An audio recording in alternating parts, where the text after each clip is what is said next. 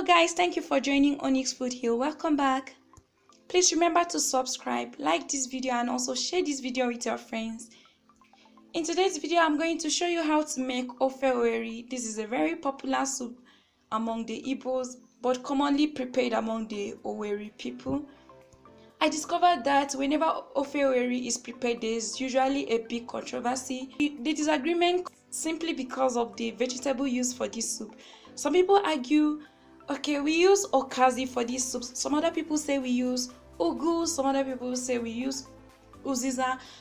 And you get to hear these, we combine okazi with uziza, or we combine uziza with ugu leaves. The disagreement keeps going on and on. You get to hear someone say, I'm a Owerri person, I've been cooking this soup ever since, this is what we've been using.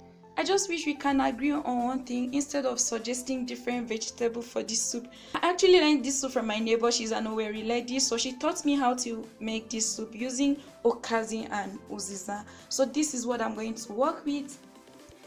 Whatever you are used to, whatever you've been preparing it with, you can use any of those vegetables, but I'm going to be using uziza and okazi to make this soup. Basically, to make Ofe Owerri, you will need some boiled cocoyam. This is a very important ingredient in this soup. You use the cocoyam to thicken the soup.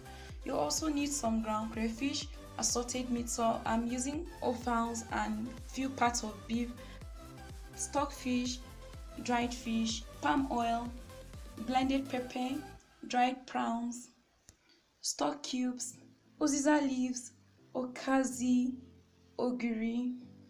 Ogiri is a flavorful spice in Ofe Owerri, so you will need this. Feel free to add some snails if you can source for them. Let's get cooking. Now to make Ofe Owerri, you are going to bring your washed beef into a pot. You're also going to combine the stockfish together to cook. You will need to season this with some blended pepper. You can use dried pepper. I'm going to add in 2 stock cubes. You're also going to add in a little salt just to test. Once you've added that, just toast the meat a little bit so everything combines. Add a cup of water to the meat, then place it on heat, cover the lid and leave it to boil.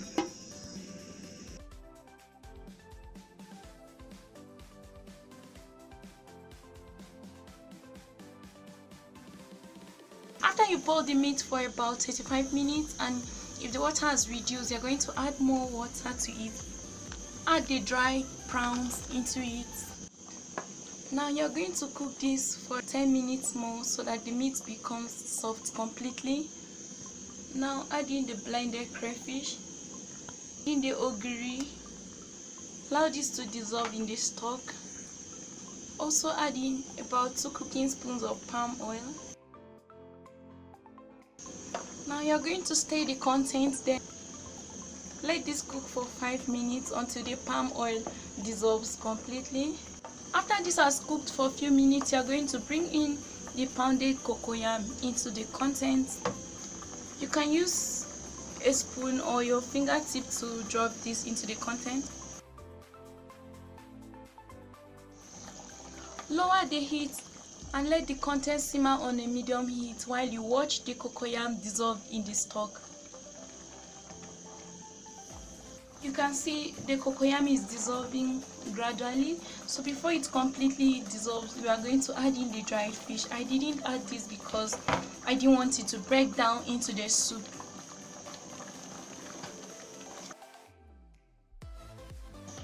Now you're going to come back to the soup, stir it properly.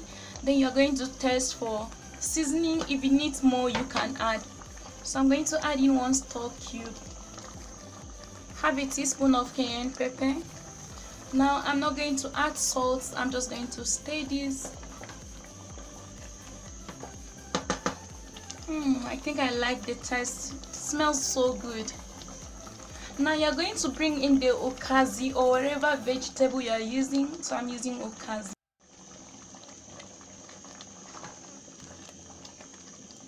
If the soup is too thick, you can add more water. As I told you, you can add snails to this soup.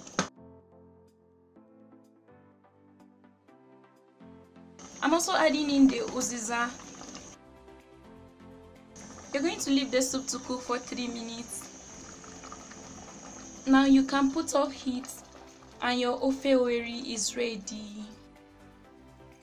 So guys, this was my simple way to prepare ofe owerri.